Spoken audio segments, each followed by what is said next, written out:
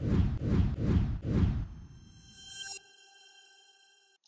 to everyone, my name is Gregor and welcome to our new episode Surfing the Elliott Waves, where I'll look at some of the most important structures for this week. This video has been brought to you by Orbex. I will look at the Euro, Kiwi, S&P 500 Gold and Dollar Yen. After the ECB last week, we have seen firstly a spike to the upside, but then immediate reversal back to the downside. So it looks like the Euro is still stuck in this downtrend that is in play from start of the year.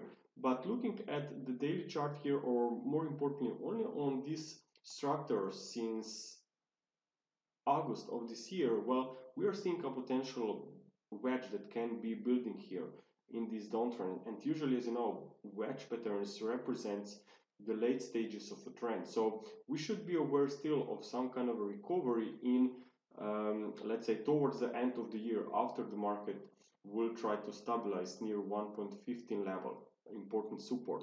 So we are still observing two wave counts. The first interpretation is that we are here in wave D, and wave D is actually here part of this very big triangle. That's one interpretation, meaning that we will resume only to the right, trapped in this very big sideways consolidation for the next few months, because wave E is still missing. Another second interpretation is that we will actually continue higher into this wave C as a 5-wave movement away from that 2020 low. So that's a wave 1, you had a wave 2, nice extended wave 3, and you are now in wave 4.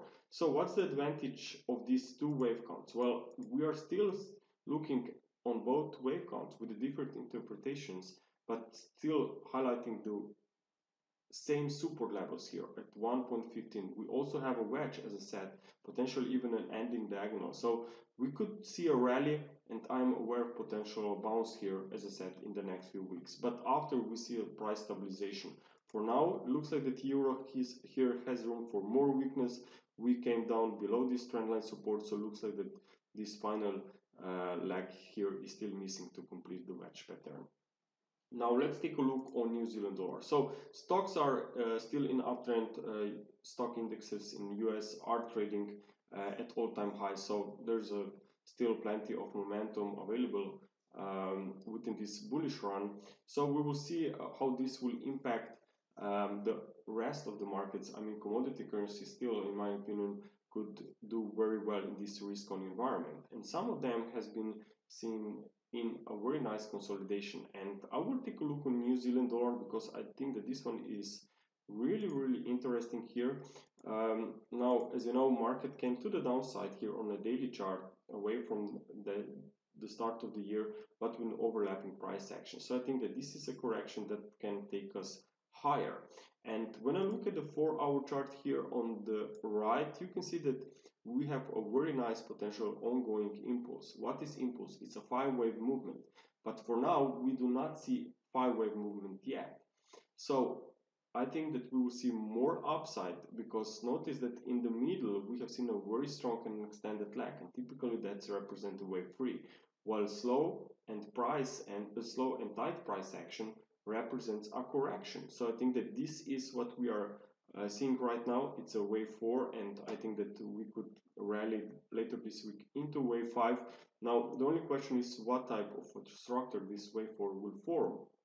Will this be a triangle or maybe a deep complex correction? In either case, I think that the first support that we should watch is at 71.40. The next one is at 70.90 or 7100, around the 38.2%, and at this upper line of this base channel. Okay, so I mentioned that we are in a risk on mode, so let's take a look very quickly on the S&P 500. Well, here is firstly daily chart. We completed the 4th wave pullback. You are now in a wave 5, or maybe still in final stages of even more extended wave 3. In either case, this wave 5 is a motive wave.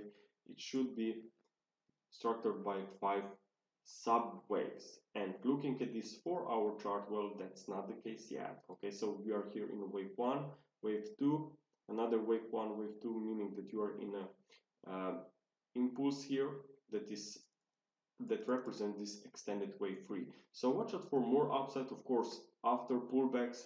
In particular, the first support, let me update these levels here. The first support here would be around 45.60, and the deeper one would be at 45.24 if we see a reversal from near-term resistance levels. Okay, so after a dip, I think that there will be room for more upside. And now let's take a look also on gold. Now gold is still slow on a higher degree time frame charts, and looks like that we are still in this very big triangle that I'm tracking. Definitely it's a correction on the way up, in my opinion. We should wait on important break and monthly close above this red trend line to really make sure that we are progressing higher into wave 5. So until then, we should be aware of more choppy price action ahead, because after all, we don't see all needed subwaves A, B, C, D, and E in this pattern. I'm tracking wave D at the moment, which however has room for more upside, because on the 4-hour time frame here I see price action trapped in a wave B. So that was actually sharp recovery here in 5 waves, and now market is just moving sideways here. So I think that this whole consolidation between 1720 and 1830 is actually wave B, and that we will see a resumption higher into this wave C of wave D. Of course, even this triangle is still incomplete. Maybe silver is better on the long side, because at the moment we can see that gold silver ratio is coming to the downside, so silver appears to be more attractive at the moment. Now let's take a look on the final market today, which will be dollar yen. Now dollar yen has recently came out of this very big triangle, still trying to progress even higher. So what we are tracking here is some final stages on a higher degree time frame charts of this bullish trend, but even this appears to be incomplete. Notice that this was a very strong recovery here, but now the market is now trying to slow down. So this can be representing a pause on the way up, and I'm looking for a push higher into wave 5 of 5, like shown here on the 4-hour chart. Maybe this current consolidation can be actually unfolding as a triangle.